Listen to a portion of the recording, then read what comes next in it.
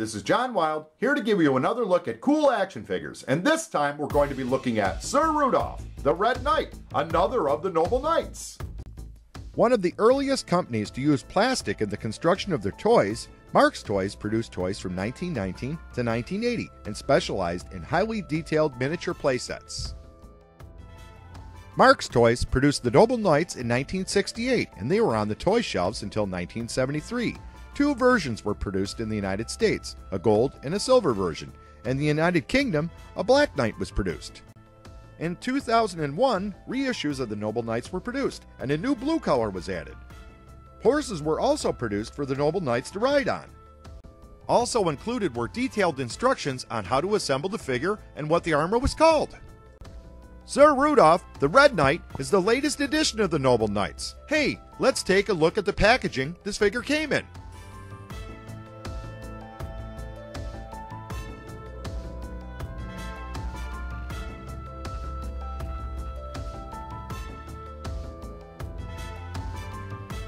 Sir Rudolph, the Red Knight, is actually a custom-made fan figure that I picked up at my local comic shop. He is virtually the same as the originally produced Marx figures. Comes with the same accessories. Everything is the same other than it doesn't have the Marx logo. It's a beautiful action figure, so we should open up this box and take a look at what's inside.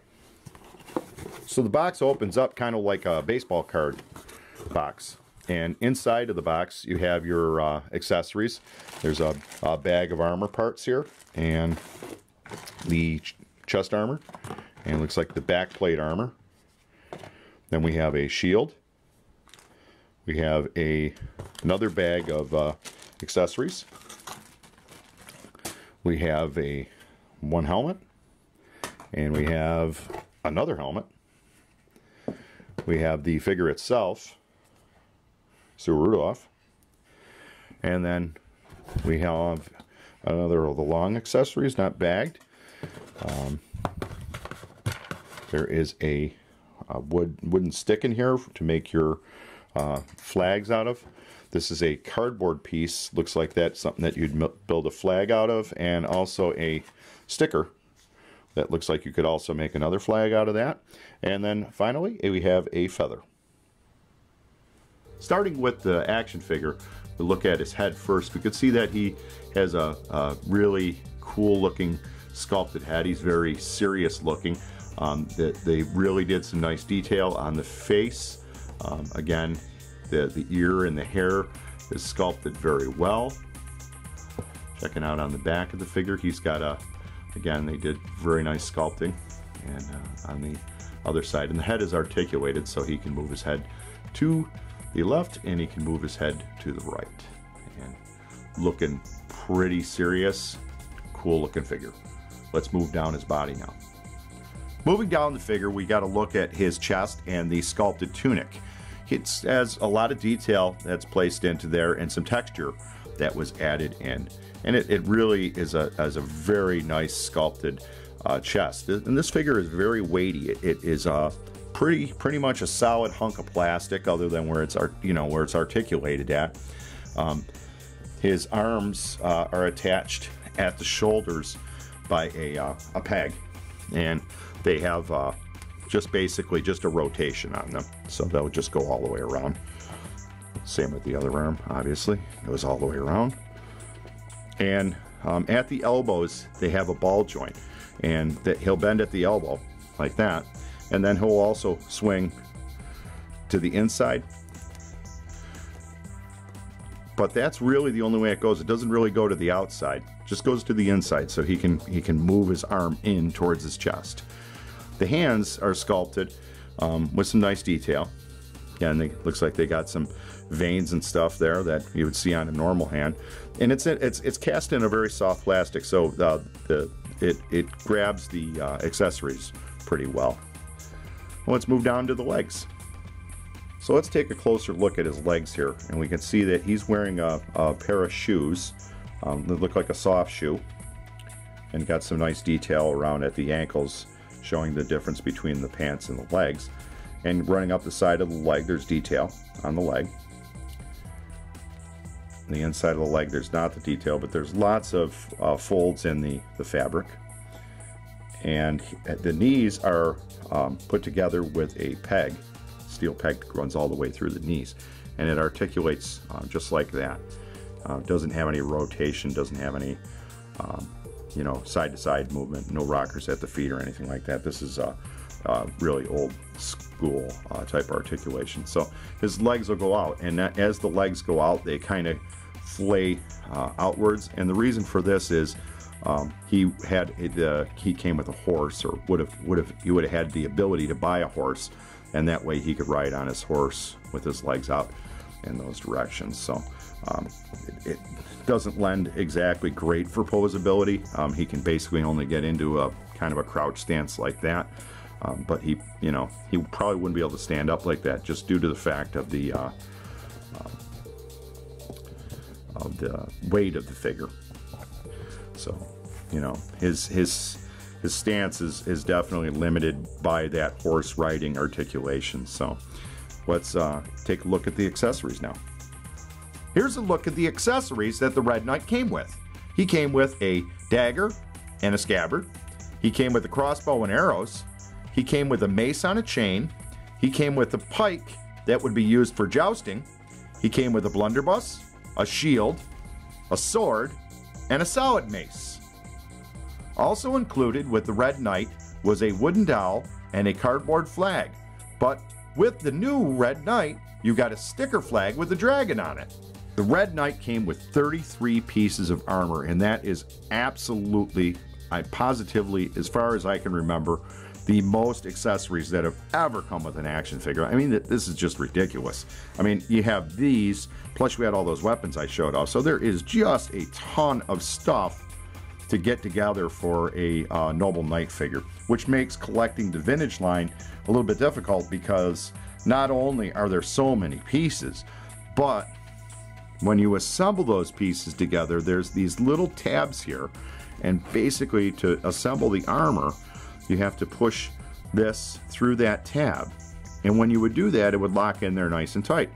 Great. The problem is when you tried to take them off of the figure, a lot of the times these would break or these would break.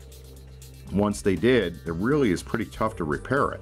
So, you know, trying to find vintage line or vintage Marx Noble Knights, you're going to have a tough time being able to assemble a complete one, because you've got 33 pieces of armor, and then you have all those weapons accessories too, plus the plastic that was used on the Marx figures hasn't aged all that great. So a lot of the times you'll have cracked elbows, and you'll have legs that are off, or the hands are gone, or and they're repairable. And I know that there's some guys that I've met in my collecting time that they collect Noble Knights and constantly are getting parts and repairing them. So there's definitely ways around it. There's a lot of these accessories are tougher to find. So we'll take a couple looks at some of the other things. So he's got like some gauntlets here, and he's got this helmet, which always reminded me of a Flash Gordon helmet, but it is a knight style helmet, open face. And then this one is kind of more like a conquistador, kind of like I always thought it kind of looked like a Spanish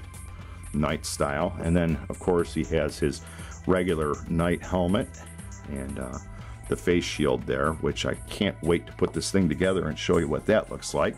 And then all sorts of different things. So each one of these things have to be individually attached together and then put onto the figure. So we're going to do that, and you're going to show off the figure when he's completely armored. So here we go. Here's Sir Rudolph, all armored up and ready to go. And I have to say, putting the armor onto this figure was a scary proposition, and I did end up breaking 2 tabs. So let's take a look at where they broke. At the shoulders, these 2 tabs right there and right there, they both split. A little bit of a letdown, but all in all, let's concentrate on the positive parts of this figure and not necessarily concentrate on the flaws of the design. Let's move on to the good parts of the figure. Sir Rudolph came with 3 different styles of helmets, so we'll put them on one at a time and see how he looks. So this is the first style of helmet that he came with. There he is, looking pretty dapper with that style of helmet on. So let's take that one off, and we'll put on the next helmet. So here's the second helmet that the figure comes with, and this is more of a, it just reminds me of a Flash Gordon helmet. Finally, let's show off the helmet itself. Sir Rudolph in his jousting helmet is by far the best helmet. So it has the face shield that comes down. You can see his eyes protrude through there a little bit, and that is just awesome. Really, really cool. I mean, and the feather on the cap, as they say, is this. The feather that came with the set goes into the back of the helmet. This little hole there, it just kind of dropped the feather in there, and then your knight has a feather coming out of the back of his helmet. He's got some plumage, and he is ready for jousting. So this is great. Let's take an overall look at this figure now. Here's a look at the front of the figure.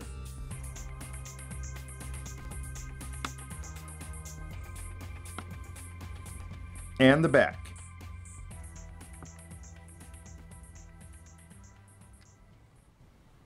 I really wanted to own a noble knight for years, but finding a complete, unbroken figure was challenging. This red knight was the answer to my wants, a new complete figure that I could try out collecting a noble knight on a budget. But breaking a new toy isn't as heartbreaking as breaking a vintage one. I was disappointed that the first time I disassembled this figure that I broke 2 tabs. I don't mind gluing the tabs together because I don't really intend on taking the armor off again. The quality of this reproduction is very good. The look and the feel of this toy is comparable to the original. The face sculpt and paint are very detailed and clean. The only downside is the fragility of the locking tabs on the armor. This isn't a play toy, but a collectible for display. The cost of this custom figure is comparable to an incomplete original, so the value of this figure is good if you want a complete figure. The gentleman who sold me this red knight said that it was a fan-built custom noble knight. As you can see, there's no Marx logo on the box. I hope you enjoyed this look at Sir Rudolph, the Red Knight, another noble knight. My name is John Wild, and I encourage you to share this video if you enjoyed it. If you want to see more videos like this, then please subscribe to my channel. Please leave a comment too. I really enjoy the discussions that we have after these videos are released. Until next time, none shall pass.